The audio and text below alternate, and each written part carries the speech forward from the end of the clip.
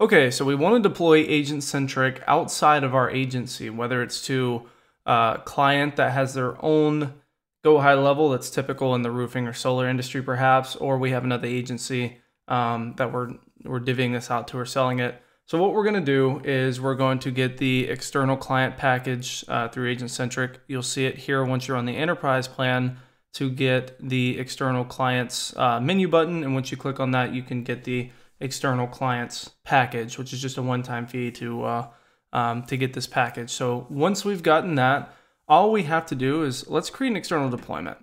And so we're going to call this company here, let's call it just test organization. It's fine. So we're selling it to a company, in this case called test organization, and we're going to create this external deployment. And so what this is basically doing is actually creating another admin portal, like technically another agency account that we as an agency own. So we are able to manage their sublocation limits, so how many sublocations they're able to deploy to based on the package that they paid for through us. Again, this is for a separate client. That client may have 1 or 2 locations and you want to limit that just in case they take advantage of that. Or you have an external GHL user that is buying this through you as a package, and they're tiered down to maybe 10 sublocations or whatever it is.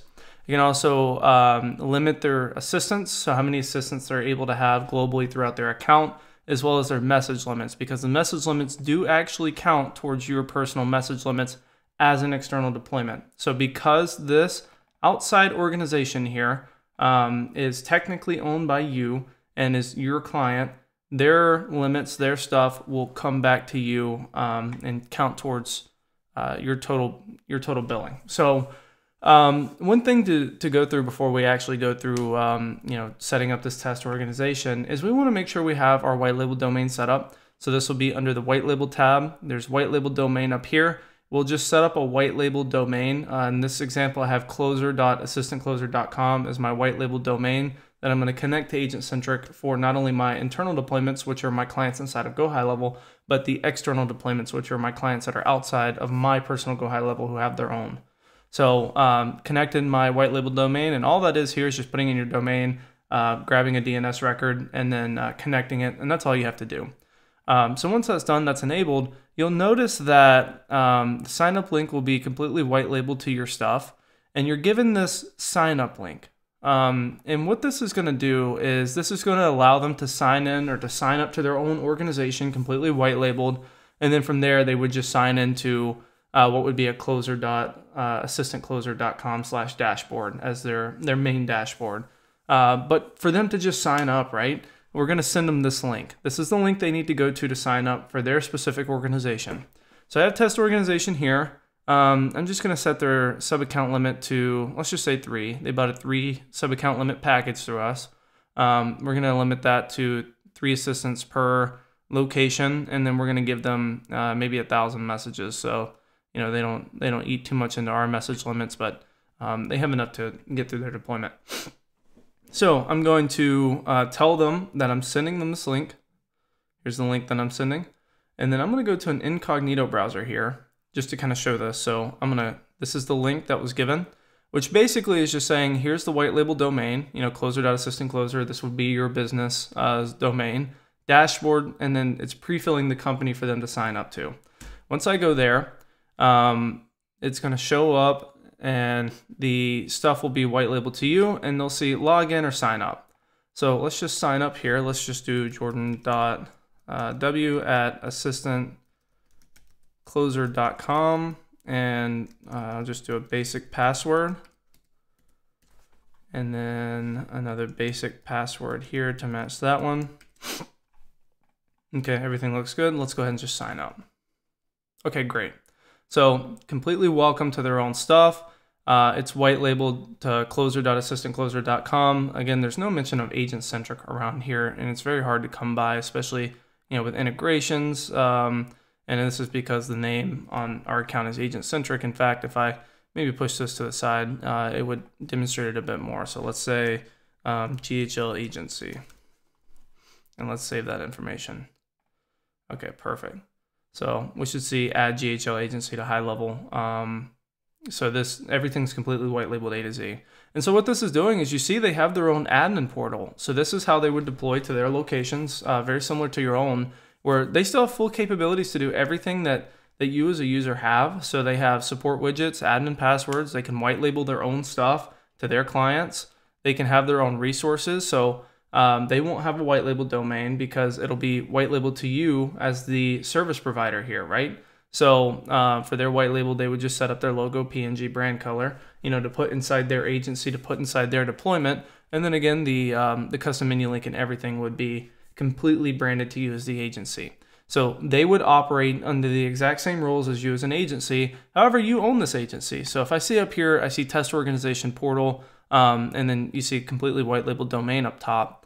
But now with me as the owner agency, right? So I own this agency. I can now click into test organization and I can kind of remote into their stuff on my end to help, for support or for management, looking at their deployment. If they have any questions about their limits or anything like that. You'll also notice in here, they don't have a subscription tab, just like a direct user of Agencentric would. That's because they're your clients. You build them, however you're billing them. We will have direct platform rebilling in there eventually, but for right now, since that's not in there, they'll basically just kind of, however you set it, your billing through Stripe or through GoHighLevel or whatever it is. So that's taken out, and everything along the way is white labeled, right? You see the team, you as the owner of the agency, right? So you're theoretically the owner of test organization because you created it out of your agency. You're set as the owner, and then the people you add, they come in as admins, right? The third party that you're actually selling to. And so they still have, all of the setup procedures and everything that you do. So they have the connect to high level, connect, completely white labeled. If we click into this, you'll see everything here, again, completely white labeled. They can white label their own stuff for their clients and their agency. They get their own custom menu link that's white labeled through you. And then everything operates under the exact same procedures as yours does, right?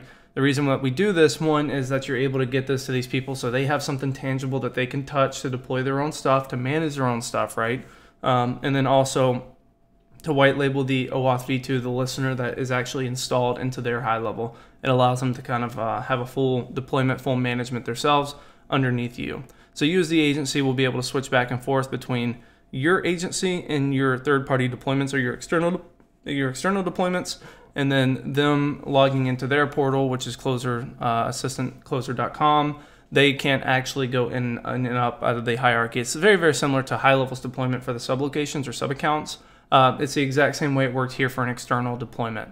And so this, again, is for people who are outside of your GoHighLevel, clients that have their own GoHighLevel, again, typical in the roofing and solar industry where GoHighLevel has been pretty popular, or perhaps you have a third-party agency, a friend of yours, or maybe even a client that's an agency of yours that needs to deploy this into their own high level.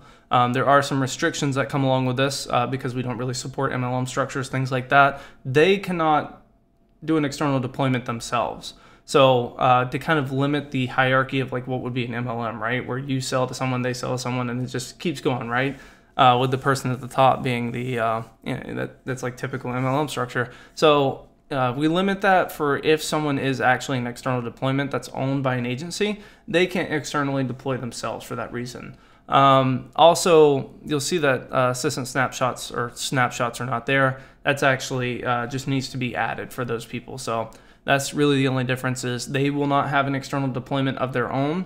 They will not see subscription because that'll be handled through you. And then they won't see documentation because our documentation actually links to docs.agencentric.com. So again, kind of going with the whole theme of being completely white labeled here. And they will not have access to Agencentric API keys here, which is Agencentric REST API for communication between platforms. Again, coming off of the whole white label thing here. So that's kind of the gist of this thing. That's external deployments. You just would, if you have the enterprise plan, you just buy the external deployment package. You create an external deployment for the company that you're looking to create it for. So let's say Solar Ready or whatever the company's name is. This is their external deployment. We set their limits. We build them however we need to build them. And then we send them their own sign up link here for them to log in, just as we did here. And you notice even if I white label, let's white label this maybe with a, this is a picture I had from a thumbnail in a video. And let's maybe change the branding here too. So you notice that I've changed my stuff here. You'll also see the reflected changes here in your actual admin dashboard as the owner of that agency. And again, we can just remote into these two, whether it's test organization or solar ready, whomever it is. So we can help them with support, help them with their deployment, as well as being able to manage and do your own stuff. So I hope that's very helpful. That is external deployments with Agencentric outside of your high level for external clients that have their own GoHighLevel, or perhaps agencies that are your clients. That is how you deploy externally. And then how they get their stuff into their high level is the exact same as how you do it. They have their own custom menu link. They have their own OAuth. It works the exact same. The only thing that changes is that you actually own the organization and not us. It's completely white labeled to you. So I hope that's helpful. External deployments now added. So you have internal deployments within your agency, and then you have external deployments as well. So thank you so much. Let me know if you have any questions.